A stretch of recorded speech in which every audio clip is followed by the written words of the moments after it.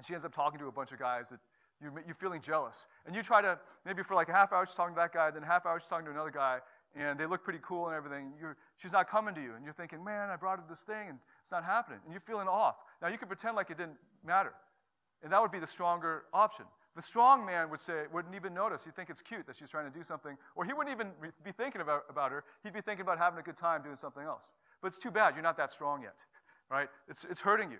And so you try to be reactive. You go and hit on some other girls. You know, I'm going to hit on this girl because she's hitting on that guy. You hit on this girl. But of course it's not going to go well because you're being reactive. She's going to sense that there's something off because you're not being honest with yourself first. Right? So then she comes back. So all of this horrible stuff, it makes it worse, right? You're hitting on these girls, it's not going that well.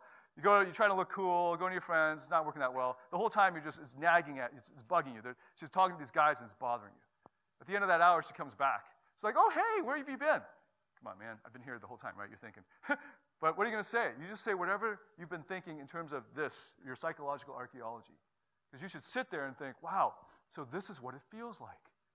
This is what it feels like to be jealous, to be insecure. And why am I feeling jealous and insecure? And you just chart that out. You might even need to pull out your iPhone and write it all down. Because it's going to go, why? You know, and let's say that she comes over and I'll just give you an example of a case, right? She comes over and says, hey, where have you been? And you could just tell her. You could pretend like, oh, hey, let's get a drink. I wasn't bothered. Go get a drink, and she could tell something's wrong. Right? You've got that thought in your head.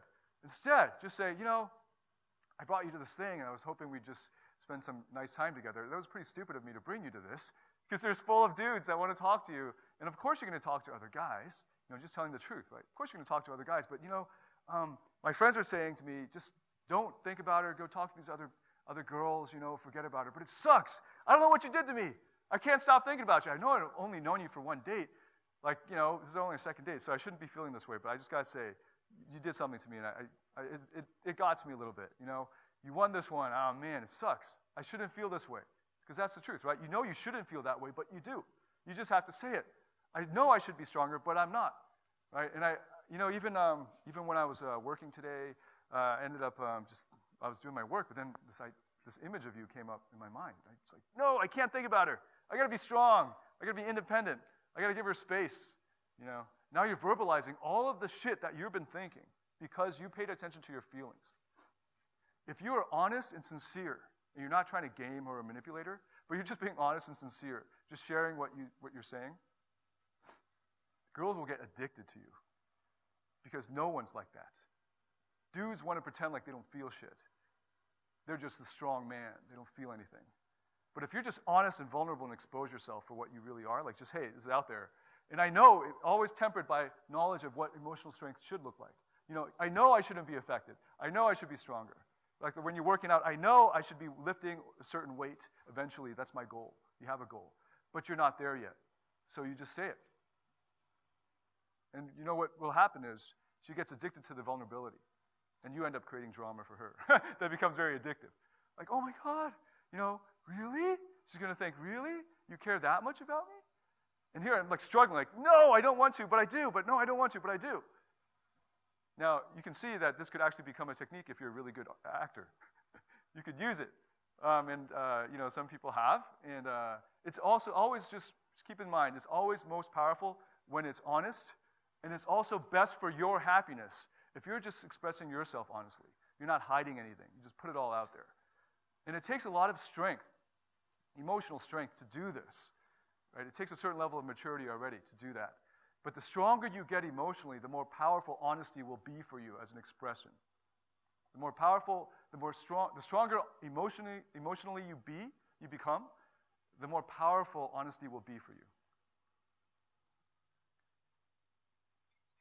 So the step here is to simply, as you're doing this, why am I feeling this and why? You're going to be coming up against your vulnerabilities, your insecurities, your weaknesses. You need to be comfortable and content with those. Not content in the sense that you're not going to work at them, but you're going to have to deal with them as, hey, don't be ashamed of them. Let's say you're a skinny guy at the gym, or you're a fat guy at the gym. You're not there yet. You haven't met your goals yet. But if you hide it, you're not going to work at it. Right? You've got to just put it out up front. For example, let's say your plan is to lose 20 kilograms in 2 months. which is actually quite a lot. So 20 kilograms in 2 months. And as you get to the 6-week mark, you're making good progress. You're feeling good. You know, you've lost 15 kilograms, and you're feeling good. And then you hit that 2-month mark, and damn it, you got there. 20 kilograms of fat gone, right? Then you celebrate. 3 days later, you just gained 3 kilograms.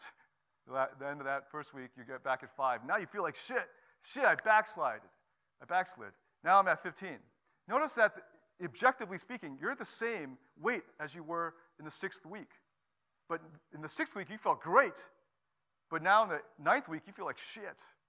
Why? Because it's not about the objective measure, right? It's not about how good you are, objectively speaking. It's about progress and trajectory. Do you see an upward trend? Are you getting better and better every day? That's what's important. So if you're not, you can be comfortable and content with where you are now as long as you're getting better and better. That's what will make you happy and will give you that rock-solid confidence. It doesn't matter whether you get there, actually. Because if you get there, you've reached your goal, and you don't progress, you're going to plateau, and then you're only going to go down. So what matters the most is that you're making progress. How can you be comfortable and content with your flaws, Dave? You know, that's what you're going to ask me, right? If you're making good progress, maybe you haven't fixed it all yet. Maybe you're still needy a little bit. Maybe you still get attached too easily. Or maybe you're still insecure about your height or your race or your weight or whatever. That's fine. Put it out there. Say, you know, when you said that, you know, that little jab against me, I'm still pretty sensitive about my weight. I know I shouldn't be. I'm trying to work on it. But man, that hurt. Damn it. That's real power. When whatever you're thinking and feeling, you just put it out there. You notice a great example of this is 8 Mile at the end. When Eminem did that rap-off, right? And the guy was like, man, they got all this shit on you. What if they say all this and all this and all this? What did he do? He just put it out there. He said, hey, you know, you're going to say all this. Yes, I live in my mom's trailer. Yes, I got jumped by you dudes. Yes, all of this shit happened. You know, but I know something about you, you know, and then put that out there. But he was just honest. When you have brutal honesty, nobody can hurt you because you have nothing to hide. If you have nothing to hide, you're indestructible. So this is how to use honesty to make yourself stronger. That's the inner. Well, that's the inner. This is the outer of how to express it, the thought processes you're going through, and how to be cool with yourself even if you're not your ideal self yet, which is probably never going to happen. Because if you're progressing in life, it never ends. Right? Your life will, hopefully you'll be progressing all the way to the end. So what matters is the progress. What matters is the journey, not the goal. And the stronger you get emotionally, the more powerful honesty will be for you.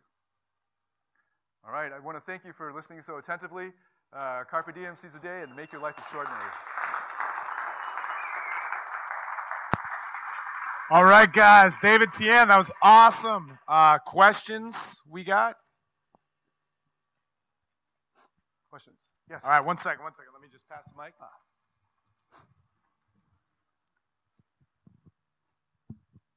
Well, that was unreal. Thank you. Thank you. That's being honest. Thank you. I guess my insecurity, I know it's going to be specific, but it's hard. It's my disability. Okay. So would it still be the same with reframing? And can you tell me vaguely what you just I got cerebral palsy. Okay. So it's like it physically impacts my muscular development and yeah, basically. Right. Okay. Yeah, so your disability. I haven't worked with anyone with specifically that disability, but I've worked with people who have other physical disabilities, medical disabilities. And one of my good friends is now, used to be a fitness trainer, now he can't train because of a certain genetic thing. So I understand, partly understand where you're coming from. And what I would say is, let's go back to the inner, because that's the most important